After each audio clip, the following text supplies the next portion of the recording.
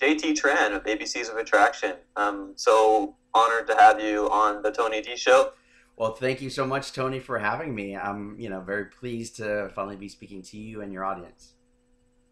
Yeah, so you have over 10 years of experience in the dating, seduction, pickup industry, whatever you want to call it. Hmm. When I first when I first heard about you was back in the day when I was a newbie, maybe around 2007, and I was watching Mihaw's infield videos, and there was a clip of this little Asian guy. Sorry to call you a little Asian guy, but you had this tall babe on the dance floor, and you grabbed her around the waist, and you leaned back, and you taught this technique about how a shorter guy can take a taller woman, and using leverage with his waist, lean Yeah, back and pull her off the floor, and you were spinning this girl around. yeah. I went out that night and I tried it, and I've been teaching. I teach pickup too, and I've been teaching that for 6 years to guys at Yeah. night. And I always give credit to you. I'm like, I saw this from a guy called Asian Playboy, Cool, cool. Well, thank you so and much, and thank you for teaching and spreading that knowledge to others. It's what I call body language positioning, or BLP. The scientific name for that is like proxemics, the ability to use like your physical location and body language to your advantage. Because, like you said, I'm a short guy, right? Like 90% of the girls I've ever dated are taller than me, so I have to give off a certain kind of physical command presence yeah, because height is very important. It is what it is, and nothing's going to change that. So I have to use everything to my advantage. So I use a lot of body language and nonverbal communication skills in my tool set. yeah. Well, I'm 5'7", so I can relate. I mean, I'm Mhm. not that tall. I think you're about 5'5", right? Yeah, yeah. Do you primarily teach out of Los Angeles? I know you've traveled a lot, probably Mhm. all over the world. Where are your biggest markets? I mean, obviously, United States. We're located in Los Angeles.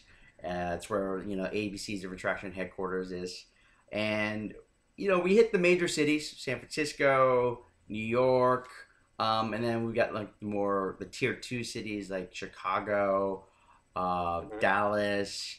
Occasionally we'll go up to Canada, but what we find is most people will come down from Canada. Like they'll go to New York, or if they're in Vancouver, they'll go to like Seattle or something like that.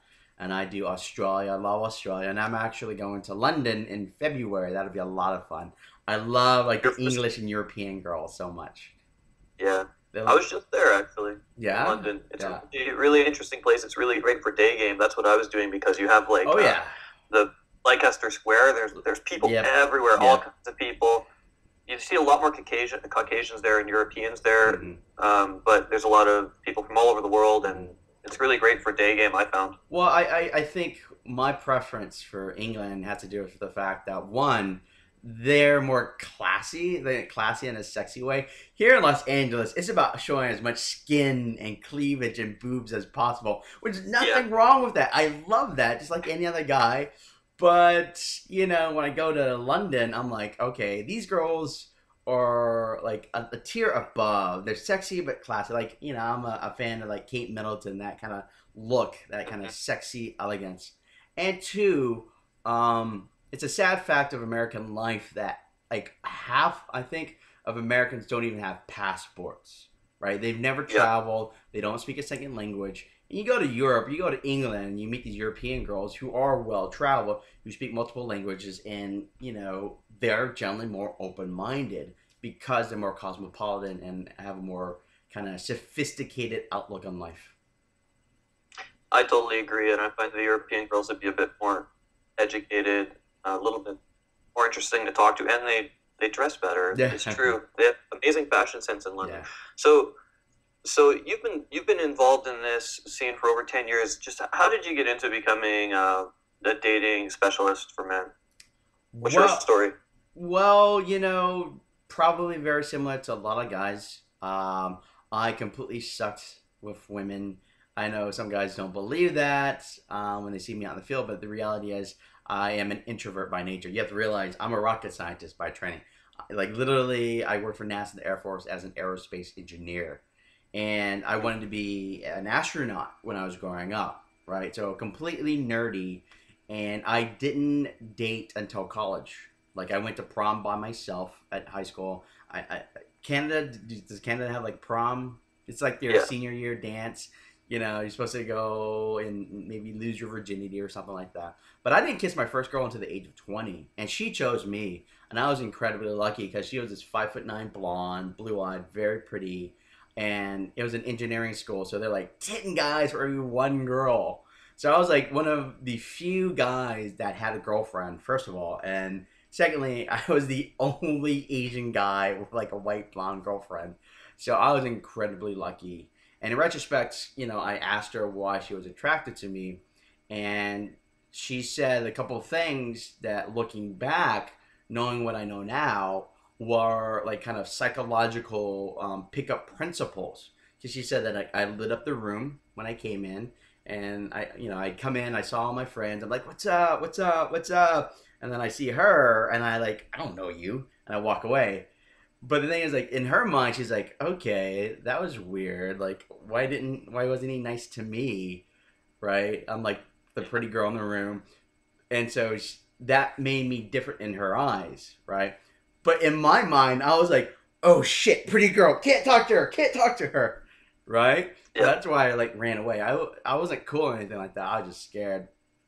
Um, and so, like, you know, she said that I had a certain kind of this charisma, this ability to smile and just make people feel good around me. And because, you know, at the time I'm exploring college and I'm just like, I got these friends, life is sort of amazing. And I was able to exude that completely by accident, though. And then I moved out to California to pursue my engineering, you know, career, and I sucked. I sucked very badly. I tried speed dating, failed at that. No one chose me, even like the hunchback girl with the mole and the hair sticking out of her mole. I tried online dating. You know, this is back in the day when eHarmony has you fill out a survey personality test, and I get the Yeah. results back, and it says, JT, you are too cerebral and too analytical and too intellectual and we can't find a match for you, so we're gonna reject your application. You are too intelligent. Exactly. So all this is hitting me, right? I'm like, is it because I'm Asian? Is it because I'm short? Is it because I'm not muscular? Is it because I'm not handsome? You know, what's going on? Why am I not able to get dates? And that's when And then you read, pardon me? and then you read the game. Well, I read an article by Neil Strauss in LA Times, and then I went up to Mystery, and when I was learning game was when Neil Strauss was writing about the game. Yeah. I was like there for like 70% of the book, essentially. Did you live it? I crashed there. I partied there. I slept over there. Like Katya, Mystery's ex girlfriend was like a friend of mine. So I was like, on the periphery watching all the craziness happen. Like, I wasn't good enough to be a teacher at that time because this was back in 2004 and I was just learning. But I was going out 4 to 6 nights a week while holding down a 9 to 5 engineering job. Like that's how dedicated I was to getting better. Um, Yeah. and then I started the Sorry, Asian. sorry. Can you turn down maybe because I'm getting all back noise? Maybe turn down the volume on your computer. Okay, let me see. Check, check, check, check. Can I still hear myself? There we go. There we go. Is that working Can a you little hear bit better? Yeah, a lot better. Okay. Yeah, okay, so you were going out 4 to 6 nights a week. You were putting in your dues, which is what I think holds most guys back from actually ever getting good, is that they just don't practice enough. Every Yeah. guy I know that became pro, they practiced their ass off. And you were doing this at a time when it was so brand new. Were you doing routines? Were you really doing I a was lot of trying it old all. school? I was trying it all. Like, Mystery was sort of the originator of applied psychology in pickup. And so I was using his openers. I tried peacocking. I tried all different types of stuff. And it was a revelation to me to realize that you could actually control this, that you had some say in the manner of approaching girls and getting a consistent response. Because, probably like most guys, I thought it was just luck. You either had it or you didn't, right?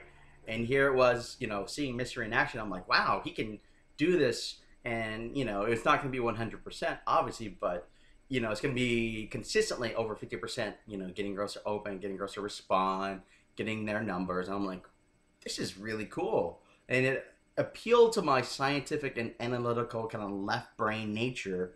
And like, there is an actual science and art to this, right? Yes. And then I started the Asian Playboy blog. That's where I get my stage name, because I was looking for something that described who I was. I'm like, okay, I'm living the Playboy lifestyle, and being Asian is important to my identity.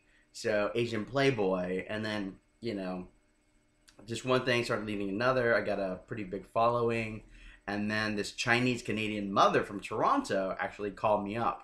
She had been reading my blog, and she wanted me to help out her son who had been harassed by neo-Nazis. And I was like, for 3 days and 3 nights, ma'am, I'm going to be the big brother he never had. So she flew me up and, paid for my flight, hotel, had a car pick me up, and she's like, and I'll pay you. I'm like, holy shit, there's a career out of this? Because I never thought of that, right? The blog was just like Sex in the City, but for Asian men. Like, I was like the Asian version of Carrie Bradshaw, just writing my dating stories, the good, the bad, the ugly, when I had success, but also when I had like embarrassing like failures. And it just appealed because no one else was really doing that at the time of like 2005. Again, this is when, pickup was very new. Yeah, it was new. Definitely back then. It was a little baby, and now it's bloomed into this massive industry, and you have one of probably the most, I would say, the most visible companies other than maybe RSD or Love Systems. I think ABC's is quite in the mainstream. I've seen you quite a bit on talk shows and stuff. Yeah. So I think I was about to say, I think it helps that with my company and my mission statement is informed by my first client, the Chinese Canadian mother and her high school son, and the fact that yes, what I do is about helping guys get laid, but there is a higher calling. There is that, helping my Asian brothers deal with stereotypes and racism, and trying to present a positive role model, because, I'm sure you've had Asian clients, and there's this deep frustration, the fact that the media represents us in a negative manner, and that we didn't have like positive role models growing up other than Bruce Lee. And hey, I love Bruce Lee, right? But the man's been dead for 30 years. We don't really have a lot of role models, and that's... You have Harold Kumar now. Yeah. They're representing... And, slowly, Sulu, the new Sulu in Star Trek. There's that, Jeremy Lin, the basketball player. We've got a couple of shows. So it's slowly changing. It's not going to help the average Asian man right now, maybe our grandkids, but it is slowly changing. So let's get into your specialty, because I have a lot of Asian listeners and readers of my blog, and because I'm in Vancouver, BC, and I don't know how racist this sounds, but there's a nickname that's called Honcouver.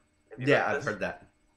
So, like, if you go onto any street, you see the vast majority, 50% are probably Asians. I'm not just saying Chinese, but Vietnamese and Malaysians and all kinds of. So I have a lot of Asian friends, and a lot of my clients are Asians, and some of them, they don't bring up with me when I'm working with them any issues about their race, but some guys are really stuck on feeling like limited by their race, and for probably, I don't know where they're all coming from, but I do know a little bit about, I guess you could call it FOB Asian culture, and that there is a tendency to be taught to be seen, not heard, to not be social, especially with all the Asian girls. I've talked to Asian women here in Vancouver. A lot of them are really taken aback when they get approached. It's almost frightening for them, and you have to approach them a bit differently. With men, I find Asian men to be generally very timid in the beginning.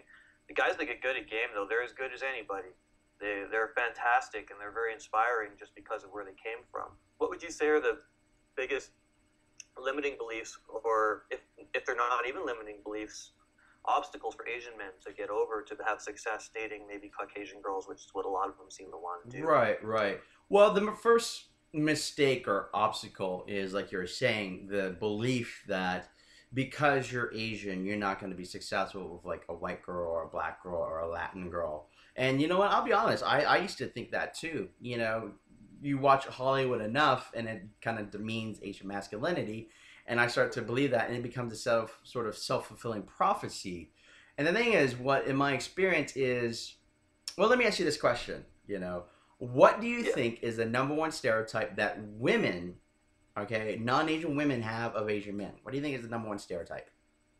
Well, small penises probably, or I being good at math, or some the typical Yeah, yeah. stereotypes. But here's the thing: Being shy. in like the thousands of women I've approached, and like the thousands of women my students have approached, what I hear is Asian guys only date Asian girls.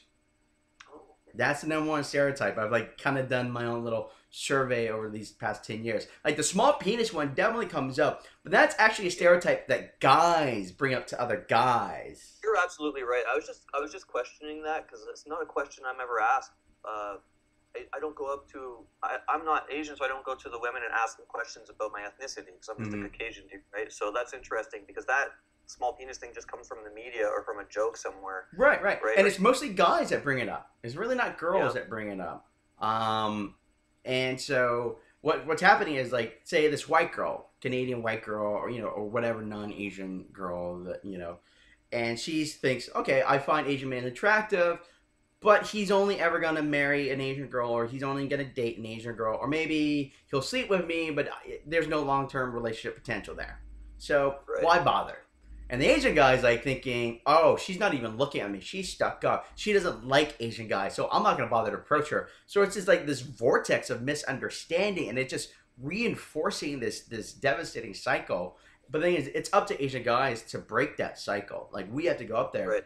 And does racism happen in the field? Sure, but it's rare. It happens, but you know what I tell my students is if you walk like a stereotype, you look like a stereotype, and you talk like a stereotype, you will be treated as a stereotype. So this is why I teach my Asian students predominantly like direct game. I mean, I teach the mix, indirect and direct and situational, but every Asian guy has to learn direct game. It's not an option. He must learn direct game because it forces the girl to look at you, look at me differently. I'm not like another kind of platonic Asian guy. I am someone romantic, sexual, dominant, assertive. And again, this is true of anybody who's not classically good looking. You don't have to simply be Asian. Like I'm 5'5", I'm short. But the thing is, like most of the girls I date are taller than me, so I have to Yeah. differentiate myself. I can't be another little short guy because she's not gonna think of dating me or sleeping with me, Yeah. right? So and that way, is you gotta go. You have to differentiate yourself, and typically that is with a lot more direct, dominant sexuality. Yeah, I found it in a lot of infield videos with Asian guys, like the simple pickup guys, yourself, and some. There's a lot of Asian guys making infield videos these days. A lot of them use, and I teach my clients to use their limiting beliefs to their advantage in their verbal game. So they'll use their Asianness and make jokes about themselves and make self-referential humor about their culture. And I find that this if they make fun of the things that aren't being said about themselves, it seems to be charming. Is that something you teach? Or Well, do you just I ignore the believe. race I mean, I completely? believe in being successful because you're an Asian man and not in spite of it. I think it's okay to sort of have a mutual laugh at the vagaries of different cultural like juxtapositions, but I wouldn't be like self-deprecating on your own culture because that sort of talks a little bit about the insecurity. Like putting each other down when you're with your friends and you put each other down, that's fine, right? You're with your bros. But when you're like doing it to a girl that you barely know, sometimes that humor can be taken as a bit of lack of Insecurity. self-esteem, so to speak, or like you're insecure in your own cultural identity. Um, and Right. quick warning about like infield pickup videos. There are different classes and types of infield. Like simple pickup definitely pioneered infield videos, but theirs is about humor and entertainment. It's Yeah. not real like actual strategy. It's They're there still to very entertain and inspiring. drive advertising dollars. It is absolutely. I think it's handpicked to be very Mm-hmm. entertaining and to get shares, and it's not so educational, but it is inspiring. It's Sure. something I show to Asian guys who have a lot of limiting beliefs, and I say, look at these three guys, they're killing it. So going direct, let's go back to that. What sort of, I guess, technique or I hate to say line, but where are you putting guys into these situations where they can practice this? Is this happening in clubs and bars or more in Right, right. daytime? Well, during our boot camp, we do like 2 nights and 1 day. So that way we mix it up so everybody has sort of a pretty good skill set and experience in any kind of environment. And at nighttime, we do a lot of nights simply because it's a very easy place to practice without any kind of consequences, right? You're at a bar, you're at a club, you can make mistakes, and let's be honest, a lot of Asian guys don't have a high level. Not every Asian guy, but a good number of Asian guys don't have a high level of social experience, so they're gonna make a lot of mistakes. And at nighttime, no one cares. So at nighttime, what I'll do is, I'll teach them indirect style first, and then we'll graduate to direct style. But in direct style, what I'll teach is I want them to keynote even before they open their mouth, even before they say hi. Keynote first. You wouldn't do it so much during the day, right? But at nighttime, Yeah. there's this sort of social understanding that people are socializing, people are very crowded together, so it's kind of normal. And so if you're touching in the appropriate way, not the creepy way, then it's fine. And what I teach is like the keynote term where you touch on the shoulder and turn her. But again, you're not trying to cup a feel or be creepy or anything like that. You're just trying to get her attention, right?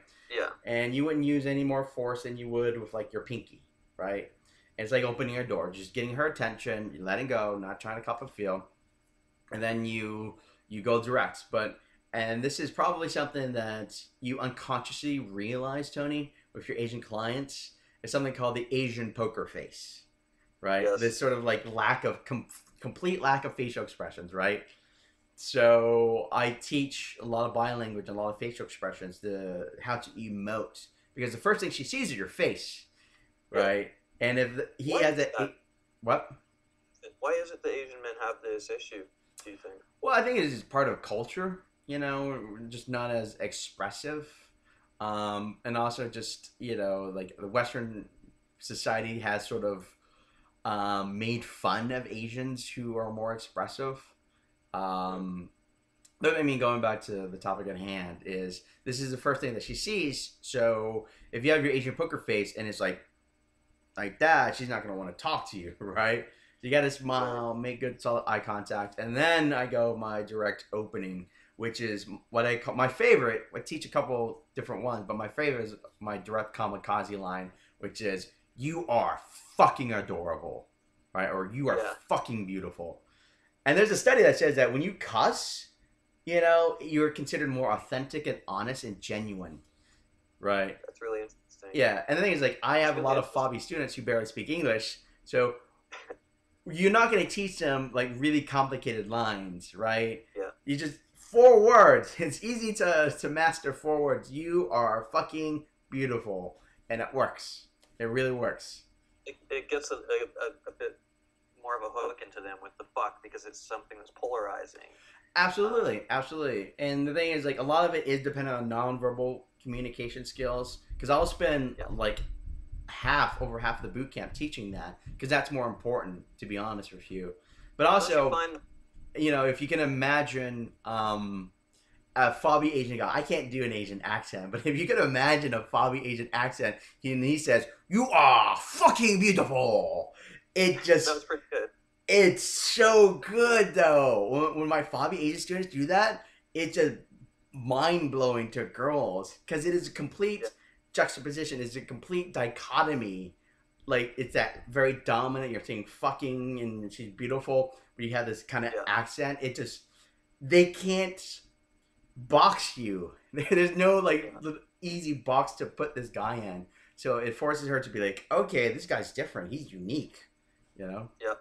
Well, when guys come to me with like a really like thick accent, and a lot of guys are insecure about that accent, I tell them to actually play up the accent and use it to their advantage. Like if I have an Indian guy, I'm like, just be more Indian, but it's just to show that they're really confident with that. At the same time, they should be studying to reduce it. Do you find that accents hurt guys or help them?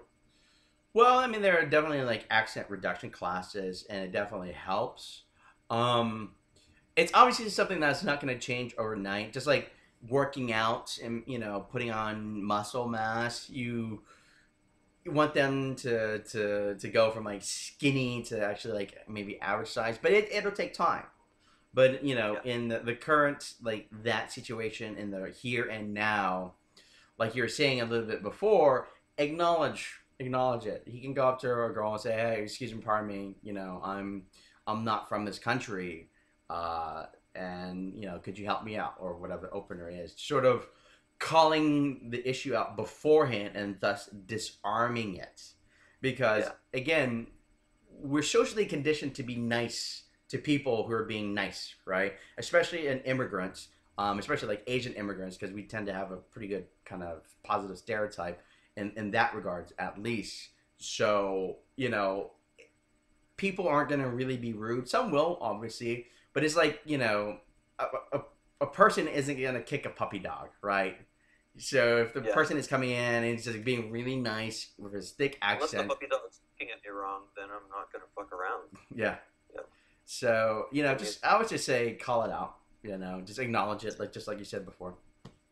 so have you taught in Asia? Have you been to Hong Kong or China Well, or any of those? my Chinese instructors have like Taiwan, Thailand, China. I've taught in Japan, so that's pretty Mm. cool. What was it like teaching in Japan? Weren't you there? Were you there? No, I went to Southeast Asia, Oh, and Southeast Asia. I have stories about using my white privilege to get hot girls. Hey man, if you got it, use it. It's like whatever to me. But Japan was really fascinating. I would say Japan, Tokyo has like the hardest day game in the world, and I say Really? this teaching like everywhere. I've only never taught in like Africa and Antarctica. I've like taught everywhere from South America to Australia, but Tokyo hardest because Japanese women would literally start running away from you if you said hi to them. That's what happens here with a lot of the Bob girls. They go, they giggle, and they go like this, and they run. I have to pre-talk my clients. I say, "Do you like Asian girls?" A lot of my Asian clients, they only want to talk to Asian girls Mm, sometimes, and white guys or whatever. They love Asian women. And I say, "Okay, well, be prepared to understand that if they run away, it's nothing personal. mm. We'll work on your approach a little bit." So that happened a lot. It's a cultural phenomenon there, is it? Yeah, it was kind of tough. I mean, we eventually got like results for them, but it was definitely like just like I've never seen like women just start running, and my students are like well dressed business suits. They weren't looking like thugs. They just start running. I'm like, okay, Right. um, and no, Japan was interesting. It's very odd, but I liked it a lot more than I thought I would. But it was definitely odd. Like there's like that no dancing But law. Like you can't. It's literally illegal to dance in a club. Like what? yes, there's like literally signs that say like it is illegal to dance. Why? You know what? What was it? I read an article something about back in the day. It you know it made it a club or something like that, and there would be a lot of drugs, so they banned dancing or something Yeah. like that. I mean, there's an entire history around it. So It's a yakuza thing. It's like don't there's dance. That means you're yakuza. yeah, something like that. Yeah, so it was definitely an odd experience. It's funny because Asian women tend to like fob women tend to come off as more submissive, and that's actually a trait that a lot of men like Hmm. in dating Asian women is that they seem more submissive, and maybe that submissiveness manifests in us as a sort of fear in a way that they're going to do something wrong or be judged by their society. But I know the Japanese women are so beautiful. Anyway, do you have any thoughts after coming out of Japan on what you would do differently next time? uh, I just mostly charge like white girls, to be honest with Yeah, that's you. what I thought. That's your thing. I mean, my Really, like, instructors they like Asian sure. girls. I've dated Asian girls, but it's not really my preference. Where's the best country you've been where you had the most success for the Asian guys that want to know about using their Oh, most muscle? success: London, Sydney, Vegas, New York is good. But I mean, my personal preference is London. I really like it a lot. Again, like I said, the classy, the sexy, the beautiful. Um, but I would say it's like Sydney is probably the easiest place I've ever been to approach. Like ridiculously easy. Like one time I was demoing for a student, and I did what, like, that entire night, like 12 demonstrations or something like that, and 9 of them hooked. Like, we're talking like 80, 90% like hit rate. That's pretty freaking good. It was just So like you've been doing they this just 10 opened years up. too. Hmm? You've been doing this 10 years, right? Yeah. So, I mean, and Australia is a very, I hate to say feminist, I don't want to go into the red pill talk, but it's a Mhm. very feminist friendly country, and feminism is notoriously pro promiscuity and sex in a way. Uh, so you would have a very open culture that way. And plus, they're all bred from rapists and criminals, aren't Yeah. they? Generations of it. So they have that bad girl thing going on, maybe. That's interesting. Do you do mostly? Are you more for your own personal enjoyment? Are you still going out to clubs on your own, or is it something you just do for work, or do you still go out and do day game? Is pickup still a big part of your life, or just something you do for work now, and you have other hobbies that you're interested in after 10 years in? Well, I mean, I do my own thing, but I still enjoy going out. That's sort of like ingrained into my bones now. I mean, I don't really do day game. You know, like I said, I'm a nighttime specialist. Again, back in 2004, Mystery, like Project Hollywood, it was like night game, night game, night game, night game. And I would have to say, I sort of need that excitement from night game because otherwise, day game to me is just like really boring. And so I like I said, practice it, but it's not like my favorite. It's not what I enjoy. Like, I have like day game specialists on my staff, but like for me, yeah, like I'm so used to the Hollywood nightlife. I need like the craziness and the strippers and the strip poles to Yeah. really get my motor running. So what's the scene like down in LA these days? It seems like 3/4 of the world's dating coaches and pickup artists come out of LA. When you go to a club, are you spotting like these guys in this corner and the 10 student boot camp in that corner? Or are you doing your own thing? Well, I mean, I do get recognized a lot. There's a lot of PUAs without a doubt. I mean, Los Angeles is like the pickup capital of the world, so to speak. Yeah. So this is why I sort of gravitate towards those venues that are very difficult to get into. Yeah. One, the girls are going to be hotter, and two, there aren't going to be other PUAs because most PUAs are lazy, right? They don't want to Yeah. try to get into places that are really difficult to get into. Um, but yeah, like most guys go to LA, for pickup. Um, Although I would say Canada has a lot of pickup artists for you know a lot of like the That's where originals came from. that's where all some of the biggest guys came from was Yeah. Toronto. Mystery and Tyler Durden and these guys. Yeah, there's a lot of that going on. A lot of PUAs here in Vancouver. Is it because like the weather makes men lonely up there? What's going on? It's horny up here. It's a hard life, the Yeah. tundra.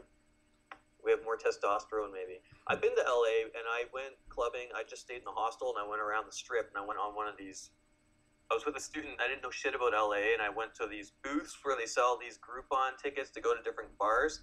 And we would go with this group, and we would be the only ones there. But I met girls that like partied with fucking Mike Tyson, Mm-hmm.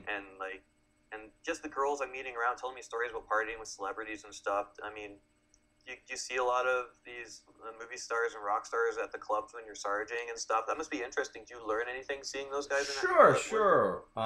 This is Hollywood, and you're gonna run into celebrities left and right. But it is fascinating. Like one of my students is like close friends with a couple celebrities, and I remember sarging with like Wesley Snipes, right?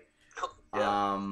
And it was just really fascinating to see girls running game on him. They're like running their style of group theory, and trying to merge sets. Or when I saw like Quentin Tarantino, like it was really fascinating. It was like at a restaurant, and Quentin's there with like a buddy, and it's like some sort of double date. I don't know if he's married or whatever. So it's like four, two guys, two girls. And this girl, he's walking into the restaurant, and this girl with her friends is walking out. She's like, "Oh my God, it's Quentin Tarantino! Wow!" She approaches, she's assertive, and like Quentin's date, okay, is gonna AFOG, right? Alpha female of the group, Yeah. and she goes, "Oh, it's cool, yeah, it was a pleasure meeting you," right? Like a dismissal, and like a weak beta girl would have like walked away. But no, this girl's like, yeah, it was a total pleasure meeting you here. Let me introduce you to my friends. and she emerges her girlfriend and guy from the back to talk to them, and she's like trying to mini isolate Quentin. I was just watching this, and like these girls know game. They know Was she game. taking them? She's like, we're too similar. We'd never get along. Yeah, yeah. I mean, that's the thing is girls they do know game. It's not obviously as codified and scientific as the way we teach pickup, but you know, you got a pretty girl who's been socialized for however many thousands of guys have approached her. She knows what's going on. You know, maybe not in the way that we define it, but she knows what's going on. Isn't there a funny double standard where girls can read dating books and it's all fine, and if we go out and and people find out we're consciously trying to pick up, it's kind of weird. I'm hoping in the future this changes where it's not such a stigma to study seduction and practice it as a hobby. But I don't know if that day will ever come, because it seems like in a woman's mind it's supposed to just naturally happen. You Yeah. probably, this is your career. Do you ever feel like you are sort of an outlaw, or do you feel like you've become like the mainstream acceptable dating coach where people just see you as like a hitch, or what's it like? Right, right. Well, there's definitely a stigma associated with like learning how to date, especially for men. You know, obviously less so for women. I've been lucky enough and fortunate enough that because of my company, because we're you know on top of like getting with women, we have that social issue at play of trying to be positive role models and dealing with racism that I tend to have a little bit more mainstream media acceptance, you know, for all the Yeah, positive media that I've done. But it is difficult. There is definitely a stigma attached to it. Um, and whether it would change in the future, maybe. But then, you know, I know some guys are like, oh, they like you're talking about the red pill and feminists. I just remind them, you know what? The reason why pickup exists is because of feminism. Like we're in this job and career because of feminism. It's actually a good thing because this is not back in the day where your parents set you up or you had an arranged marriage, right? yeah, Because if we were still dating in that, then there would be no need for pickup, right? yeah, And it's because dating has changed and it's very volatile and very malleable and it's changing now. Technology has changed it a lot recently too. That yeah, there will be a call, you know, and so we're in a job. Both of us are in a job because of the way dating has changed and because of feminists. So quite frankly, my reframe is like I thank feminists for giving me a job. yeah. Well, I mean, I've thought about that in a way, but on another subject, I'm here because of guys like you who help to create this industry and create the demand, because especially you guys who have broken through into the mainstream more, and I actually avoid the mainstream a lot. When I get interviews from them, sometimes I shy away from them because they try to put you in this box. But you guys being brave enough to go out there and give us a good image to counteract the bad one that pickup artists have gotten with guys like, you know, we won't name names right Yeah, now, but you know who, other guys. the dark I side really, of pickup. yeah, the dark side, right? Which, anyway, I appreciate all of you old school guys who are still doing it and killing it, so that new guys like myself and people I know can come up in the next generation and make it harder for everyone to make money. But Well, thank you. I don't believe in competition in the industry. Like, one of the reasons I'm doing these interviews is because I don't care about losing business. I want to tell everybody this is JT Tran. He's a great coach. I've read his shit and he's awesome. Who do you work with outside of your own company? Do you ever do collaborations with any of the other guys out Well, there? just like you, I've done like tons of interviews with some of our industry peers, and I'm friends with a lot of them. From Kezia Noble, Haley Quinn, Adam Lyons, Mihao. I'm not afraid to collaborate. Like, you know, I definitely gravitate towards those who I think are on top of their game and honest and, you know, ethical. So I've done like, you know, I've collabed with others. You know, I've got my own YouTube channel. So, you know, it's got all the different kind of gurus that I've interviewed, as well as just people outside of the industry. You know, like Yeah, a fashion stylist, a matchmakers, etiquette coach. yeah. It's about like You're you're really saying, on like top of self your education. business. I respect your hustle. That's one of the things I like about you. Like, when I talk to coaches, we very rarely talk about pickup, which is like an interesting subject. But most of us talk about business and marketing and networking and all this kind of cool stuff. And I've looked into you, and I've noticed one thing about you is your hustle is on point. You got like an up to date YouTube channel. You're still blogging. You're still doing infield coaching, and that's really great. No, thank you. Thank you. Dark side. So, what would you consider dark side? Dark side is like pick up results at any cost. At any cost to both like the girl as well as the guy. Because there are ways to manipulate a guy to getting results like immediately, and there is something to be said for that because results help build your referential experience. So right now, everyone has their pens out waiting for this. But at the same time, it can lay down a groundwork of either poor habits or a poor kind of mental framework. It's this idea of just I am going to get laid regardless if that costs me in the long term and regardless of that hurts another person. Like as a coach for me, I look at what is the long-term benefit. What is the bigger benefit for my student? So yes, sometimes they have to be like this guy just needs a one night stand. He just needs to get laid. Like he doesn't need to get married right now. He needs to just get laid so he can have sex and start to have that referential experience of just being sexual. Yeah. But at the same time, like if that's all they're concentrated on, you as a man, I'm sure you know this being through yourself. You grow when you're in like a relationship where you live with a person and you have to understand how to compromise. Like with a lot of Asian guys, you know, there's something called like the little emperor syndrome, where because of China's one child policy, a lot of these Asian guys are singles. You know, they're like the only child, and so they're coddled. You know, their mother and their father, you know, their entire life has taken care of everything for them. So I'll have students that literally do not know how to cook, do not know how to do laundry, and do not keep up like with the house, like clean or anything like that, because they're used to someone else doing it, like their mom doing it. So, you know, as a man, you've got to grow. And part of it is sex, sure, but also part of it is being in a relationship.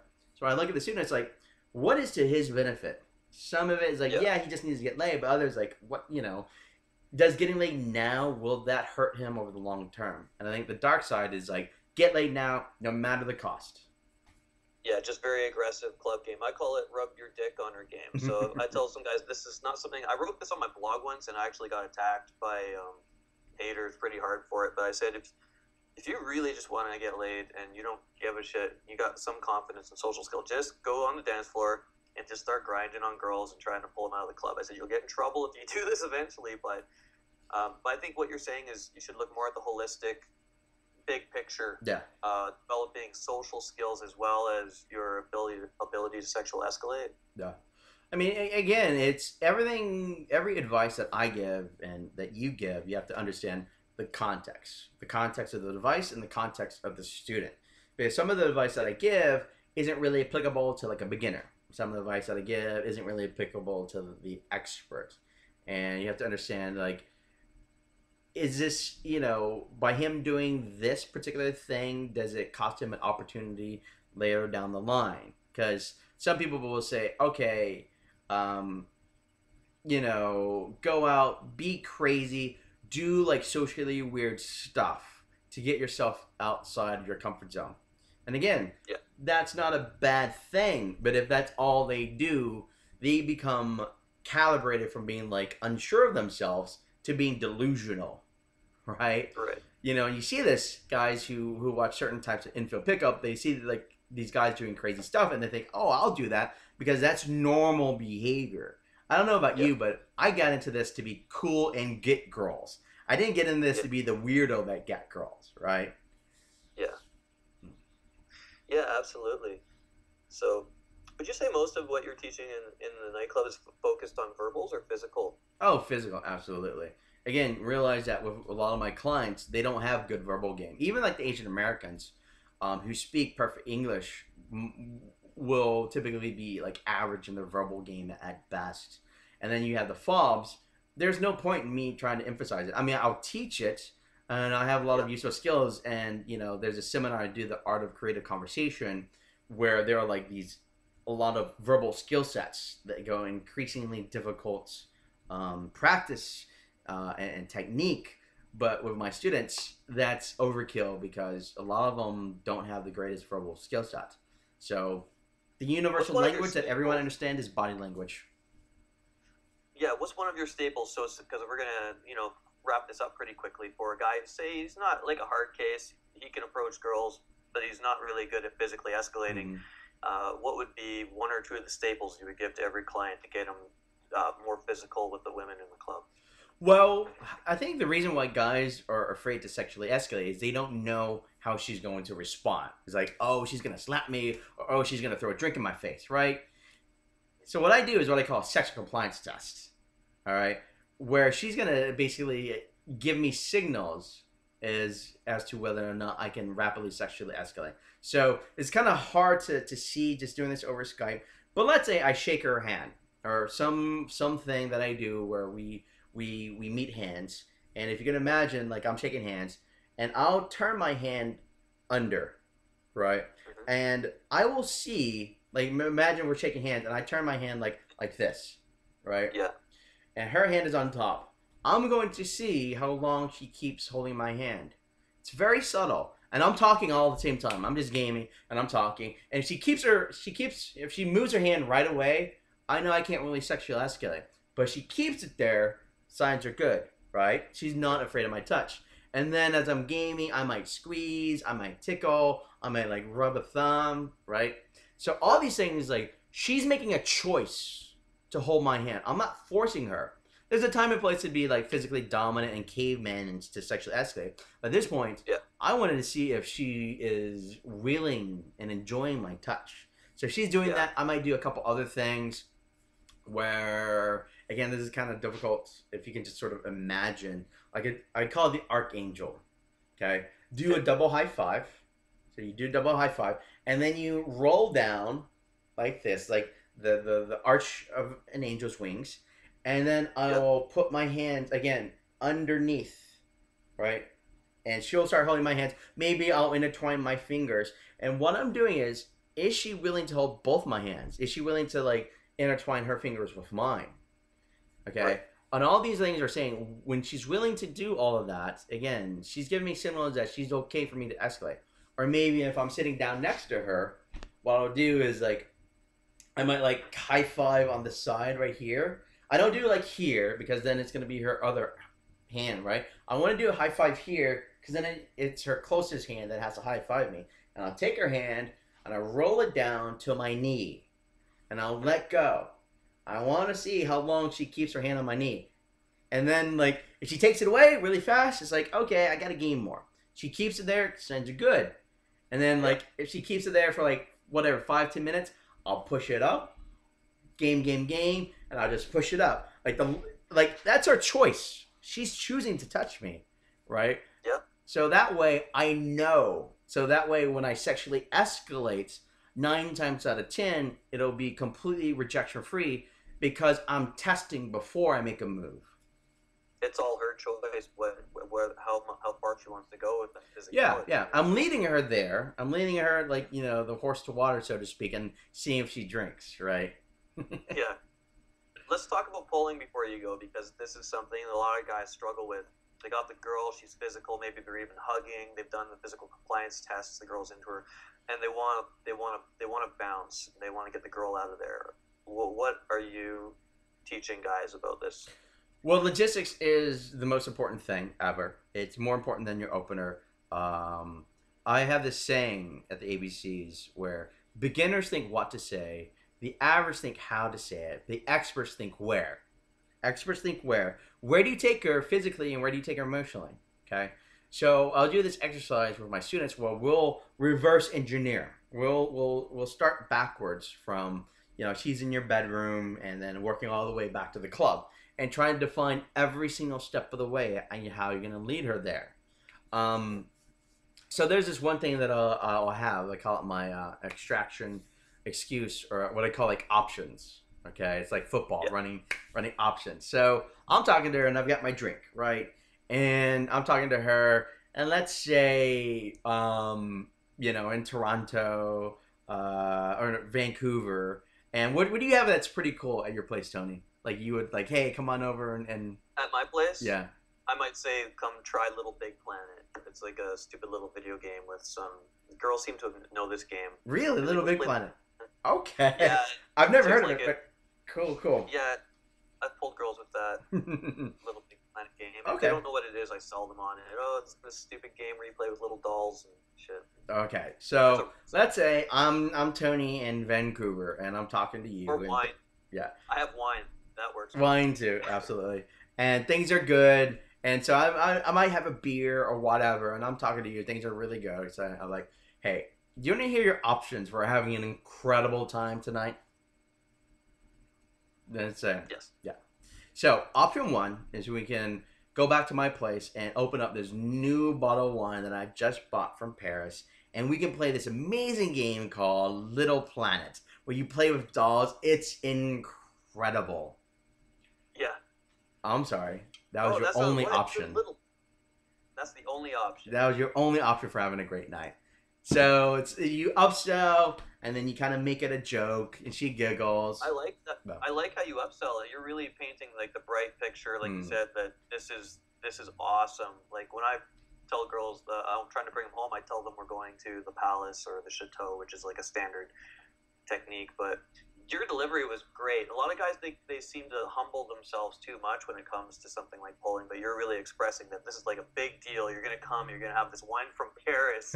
Like it's actually from the Yeah, yeah. Well, the thing is, like, history. let me tell you a quick aside. One of my instructors, he was retired now because he's married, and I had the great honor of presiding over and officiating his wedding. What he did in New York is he has his condo, and he would tell girls, including the woman he would eventually marry, and he would say, "Hey, I have this incredible nature view. It's an incredible nature view of New York," and you know, when his future wife and every girl that he pulled to his place, what's the first thing that they do when they come to his condo? They go to the window and they open up the curtain to see this incredible nature view. So the future Mrs. Lee did that. She goes to the window, pulls open the curtain, and there's a tree. There's a tree. He didn't lie. There is a nature view, right? It's about just stacking the deck in your favor. You know, it's about increasing your probability because if a girl wants to sleep with you, she'll say yes regardless of what your excuse is. But it's like the girl's in the maybe. Like you want to stack the deck so that that maybe is converted to a yes. And what if your logistics are set so that you can't bring her home? You're in a different town, Mhm. or you just aren't close by, and you're thinking it's her place. Because I had a client kind of getting upset about this the other night, and he was saying to me, "Why can't I just say, hey, let's go to your house and hang out?" And I'm saying, "Well, you can with some girls, but how? What are your thoughts on that?" Well, obviously, it's better if you're in control of your own logistics. But if you have to, you can go to her place. You could say something like, "Hey, your place or your place," right? But Do you find that's kind of direct? It might throw up some sort of resistance. yeah, Or, that's the thing about if you don't have a place, like you're dealing with the consequences of not having your own logistics handled. So Yep. you have to make the best of a bad situation. But here's what he can do. It's what I teach, and because I travel a lot, I go to hotels. Is get an app called Hotel Tonight. You know, you put your credit card in, and basically it gives you like the top three like options in the city that you're in, and you can just like press a button, book a hotel. I had one of my guys. He did this. Right, he's like, oh, you know, we can go back to my place. You know, I'm just here in town, and he doesn't have a place, and he just books it on the spot with his app. just puts it on the spot when she says, And yeah. like, he like goes in, and he's like, hey, I think actually my hotel card got demagnetized, so let me go to the front office and get it, and then I'll grab you. Gets a card and goes up to the hotel room, and she's like, where's all your baggage? It's like, airline lost it. Just lie face off. I love it. It's what a rogue that man is. Yeah, I well, find you don't that have a the place, guys and you get- got to make the best of it, right? I think a lot of seduction guys focus so much on the content of the words and all these tactics a little bit and stuff. When really it comes down to problem solving. It's like, how can we solve this problem? Do you have something blocking your path from getting you this girl? Just solve the problem. And a lot of guys seem to struggle with that. Yeah, I think guys that get into the community probably learned it's called learned helplessness, right? Yeah. Where they weren't necessarily taught those problem solving skills, or they believe that, like I believe that you either have it or you don't, right? You're either good looking and girls will come to you, or you're hopeless. We're And not all so Tran. Can't just get it easy. right. And so, again, with some of my clients, some of these guys, they needed a lot of hand holding, right? And I had to teach them, you know what? You got to start learning how to swim in the deep end, right? I went to had a student in New York, and I was like trying to tell him in the debrief, like I was telling him in the field, but he couldn't get it, right? But I was trying to tell him, okay, lean against the wall so you can isolate the girl. And he didn't get it. We were texting him and trying to whisper into his ear and all that kind of stuff. And later in debrief, he was like, but I couldn't lean against the wall. The wall was like 10 feet away. It's like, we're not saying try to lean, and if you miss the wall, you fall on the floor. We're like, how do you get to the wall? You walk over there. So, yeah.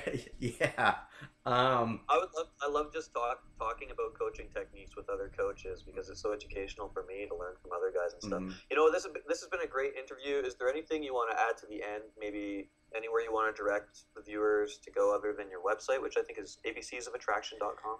Yeah. abcsofattraction.com. You can email us at support@abcofattraction.com. You can call us toll free 1-888-689-GAME. It's 4263. Can I call that when I'm only just to talk with you about, my feelings and shit? Because I know you now. We do get like random guys that will call and they'll be like heartbroken. And it's like, hey, we're here to help you out, but we're not a free dating advice line. oneitis.com. Yeah. Okay, so is there anything else you wanted to add for all my listeners? A lot of them are Asians, and they're probably stoked to talk to a specialist. Yeah, I would say, guys, you know what? If I can do it, you can do it. Like, learn to be successful because you're an Asian man and not in spite of it. That you can date any woman regardless of race. And don't limit yourself to any one particular race. I'm not saying you have to marry like a white girl or an Asian girl. But if you imagine Asian girls, they don't limit themselves to dating just Asian guys. Like here in America, like almost 50% of Asian girls will marry a non-Asian. And here in the United States, like 1 out of 4, 1 out of 5, something like Asian guys will never get married. Asian girls aren't limiting themselves, so you as an Asian man should not limit yourself, right? You should have options, just like women do. And you need to learn and be successful because you're a successful Asian man and not in spite of it. Absolutely. Thanks for coming on the show and thanks for having me, Tony. And that was JT Tran of ABCs of Attraction, a really interesting guy from Hollywood, California. You should check out his blog at ABCs of Attraction and subscribe to my channel while you're at it. Then you can go to my website at absoluteability.com for more content, interviews, and stuff that will change your life. Until next time.